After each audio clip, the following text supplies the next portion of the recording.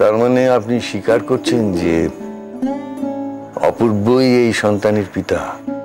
অস্বীকার করার উপায় নেই আদিত্যবাবু, আমি আমার রক্তকে চিনতে ভুল করিনি। একটা কথা ভেবে দেখেছো, বাবা যখন জানতে পারবে যে বাচ্চাটা একটা প্রস্টিটিউটে, তখন কি হবে? তোমার বাবা জানবেন না।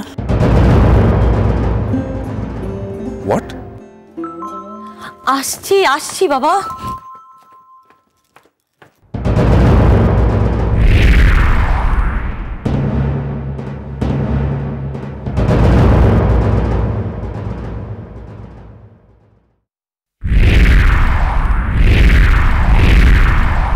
চেনা যাচ্ছে বন্ধু? হ্যাঁ হ্যাঁ, চিনবো না কেন, ওই তো সেদিন আলাপ হলো। আসুন আসুন, ভেতরে আসুন। থ্যাংক ইউ, আসুন বসুন। আসিও।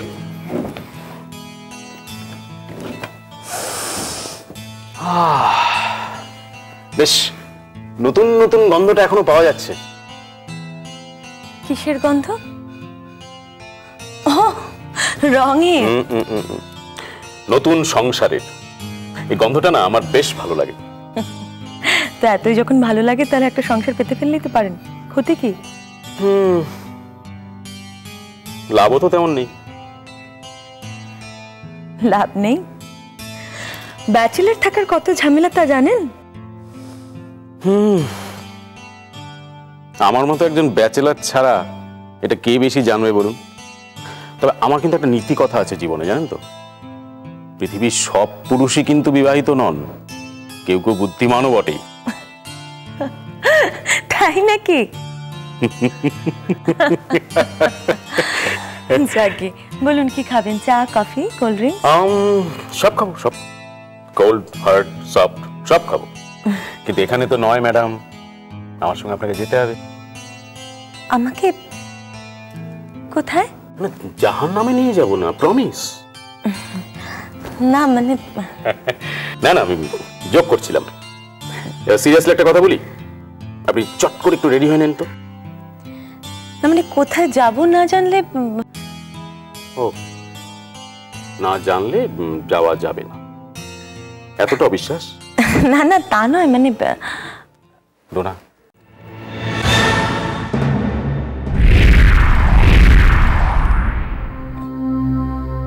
আমাদের ডিলার্স মিটিং এ আপনাকে যেতেই হবে। আমি না, আপনার বাবাই বলেছেন এই কথা। হ্যাঁ, ও সো প্লিজ। বাবা বলেছেন? রাইট। আচ্ছা ঠিক আছে, আপনি 2 মিনিট ওয়েট করুন, আমি জাস্ট রেডি হয়ে নিচ্ছি।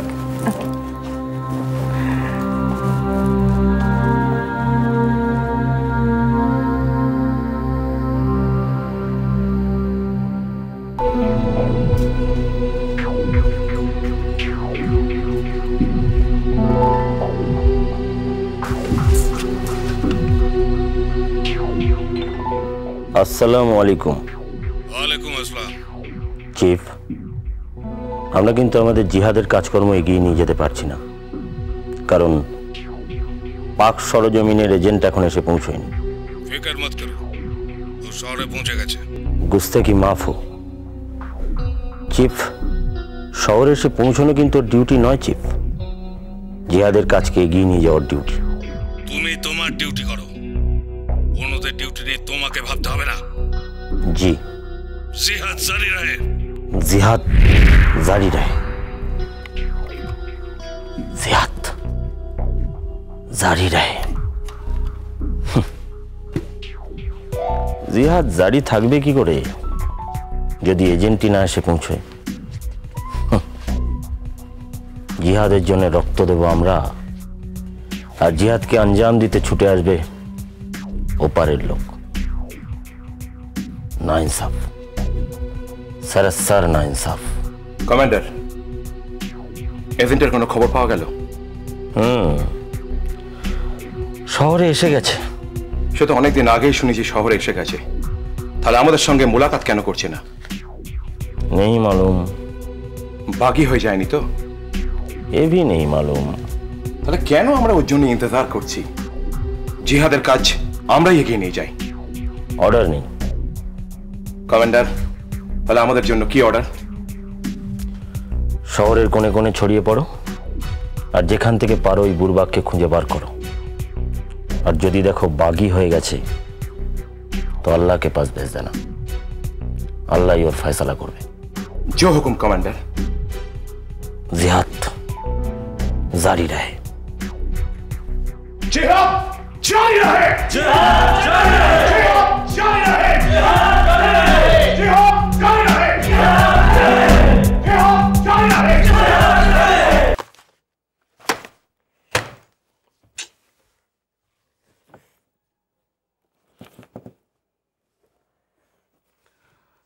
লেআউটের ফাইলটা কোথায় গেল?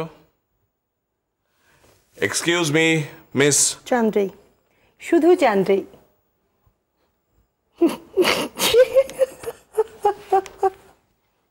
কি কি হয়েছে?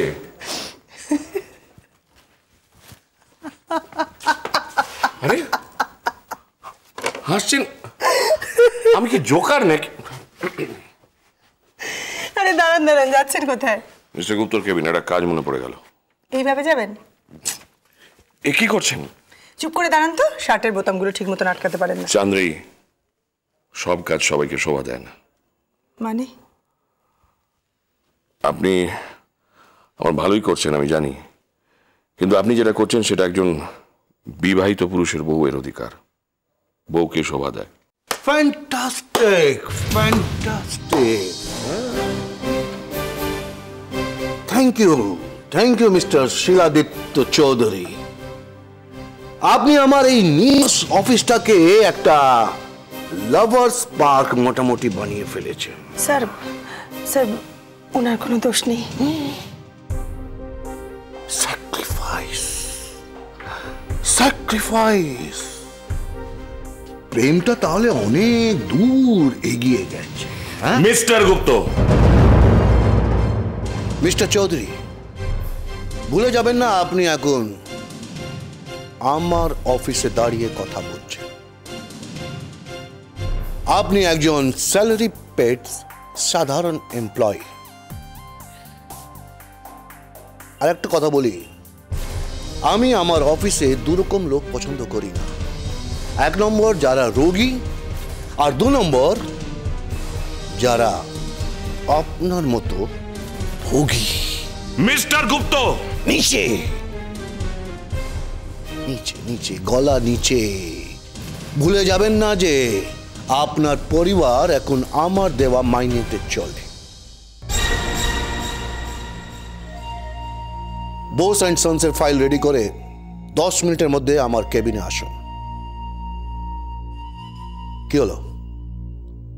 আমি আপনার উত্তরের অপেক্ষা করছি। ওকে। Not okay. Okay, sir.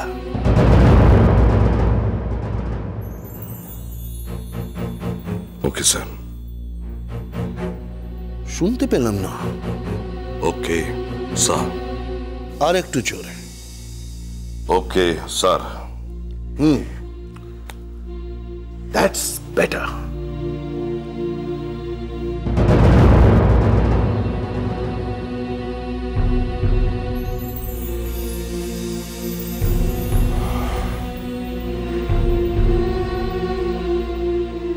I'm sorry.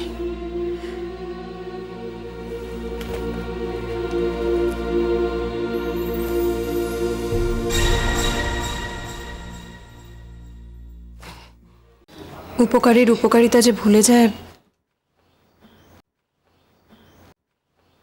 তাকে কি মানুষ বলা যায় পড়ি? হঠাৎ এসব কথা বলছো কেন? বলছি কারণ তুমি মনে হয় ভুলে গেছো আমরা তোমার জন্য কি করেছি, কিংসুক তোমার জন্য কি করেছে, কিভাবে তোমাকে উদ্ধার করে আমাদের বাড়িতে নিয়ে এসেছে, সমস্ত বিপদকে অগ্রাহ্য করে তোমাকে আশ্রয় দিয়েছে এখানে। মনে পড়ে পড়ি সেই দিনগুলোর কথা? মনে আছে, সব মনে আছে আমার। তাহলে কেন আমাদের হেল্প করতে চাইছো না পরি? তুমি হেল্প না করলে যে আমি মরে যাব। দিদি দিদি বলেই যখন ডাকলে তখন এই দিদির সাহায্য করো, আমার সম্মানের সঙ্গে বাঁচতে দাও। কিন্তু না না, তুমি যা বলছো সেটা শুনলে অনেক লাপড়া পোহাতে হবে। এত লাপড়া আমি পোষাতে পারবো না, আমায় ছেড়ে দাও। ওরে সালা, আমার কপালই খারাপ। কথা আছে না, ঢেকি স্বপ্নে গেলেও স্বর্গে ধান ভাঙে। আমার ঠিক সেই অবস্থা। এতদিন যেখানে ছিলাম সেখানেও সালা খারাপ জায়গায় খারাপ কাজ করতাম। এখন ভদ্রলোকের পাড়ায় এসে সেই কাজ করতে হবে? আমি পারবো না, আমি পারবো না দিদি, তুমি আমায় মাফ করো, আমি পারবো না। তুমি তাহলে আমাদের হেল্প করবে না?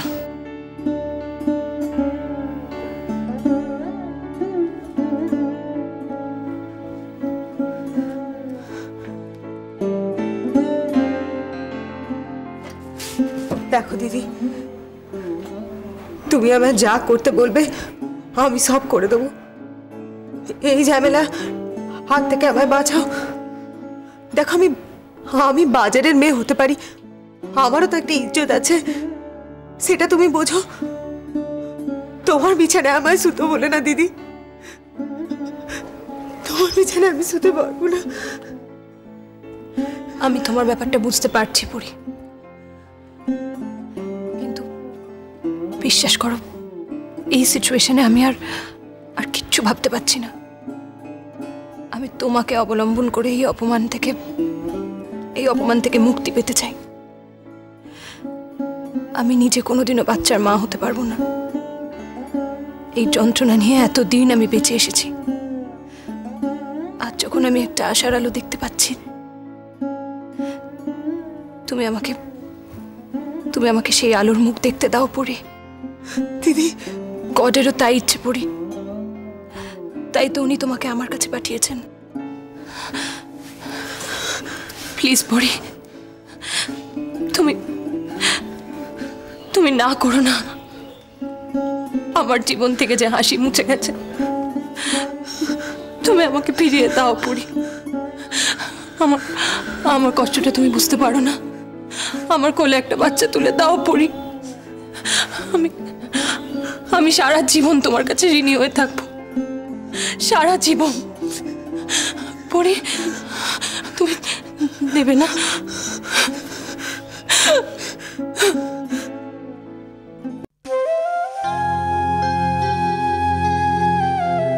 আজব দুনিয়া, কোন মানুষ যে কখন সালা কার জন্য ছুট খাবে কিছুই বলা যায় না।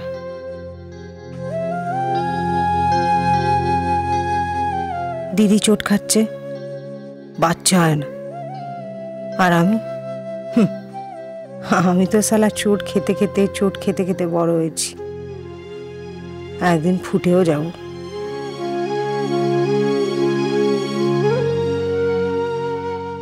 দিদিটার জন্য কষ্ট হচ্ছে,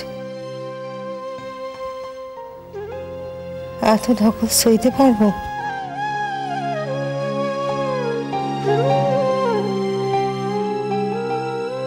সইতে হবে। খুন খারাপির হাত থেকে বাঁচার জন্যে আমার মতন একটা বাজারি মেয়েকে এরা সইছে এতদিন ধরে। আমিও এদের সুখের জন্যে 10 মাস 10 দিনের যন্ত্রণা সইব।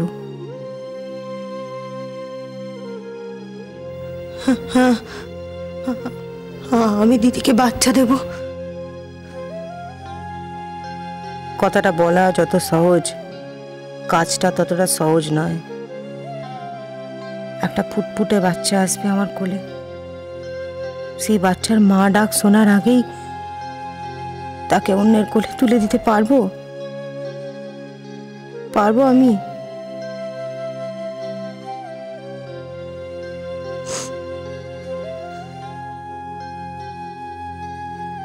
ভগবান, কোন চকে বাজছিস আমায়? এখানে আমি খেলতে পারবো না।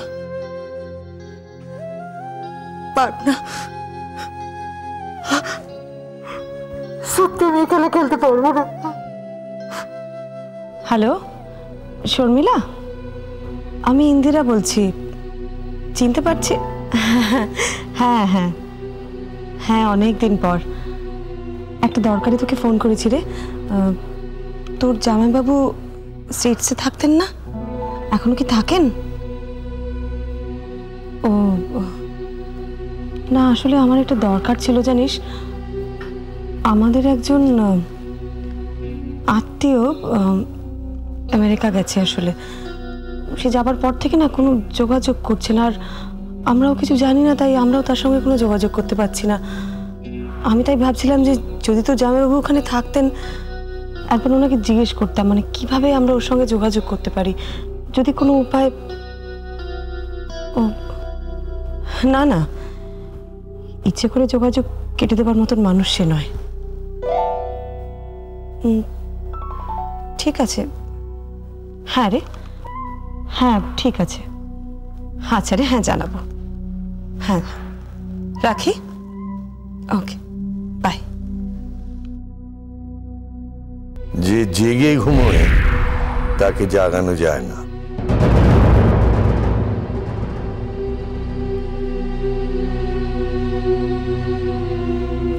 দাঁড়াও,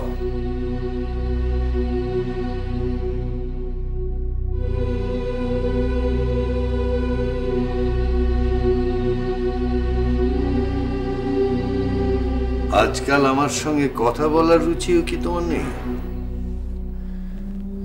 রুচি নয় বাবা, ইচ্ছে নেই। অপূর্ব প্রসঙ্গে কথা বললেই তো একটা অস্বস্তিকর পরিবেশ তৈরি হয়, তাই। কিন্তু কথা না বললে যে এই বাড়ির পরিবেশ অদূর ভবিষ্যতে অসুস্থ হয়ে যাবে, সেই হুঁশ তোমার আছে?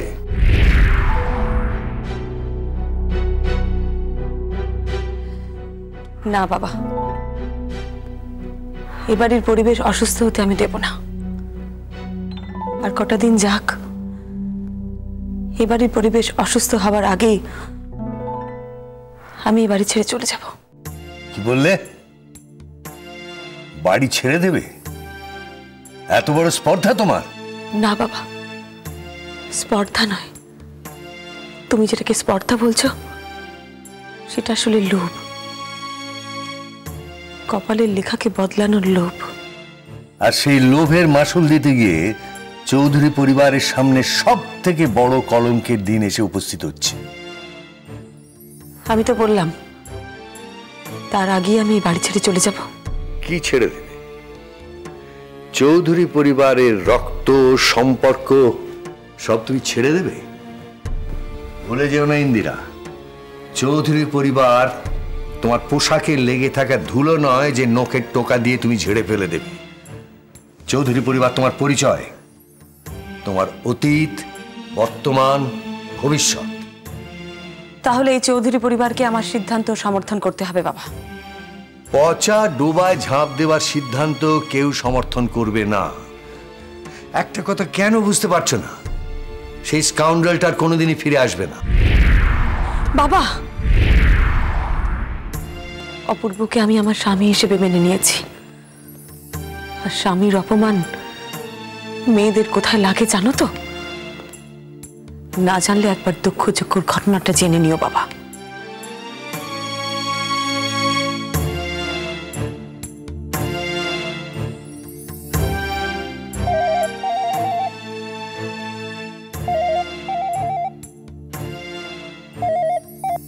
হ্যালো, অপূর্ব?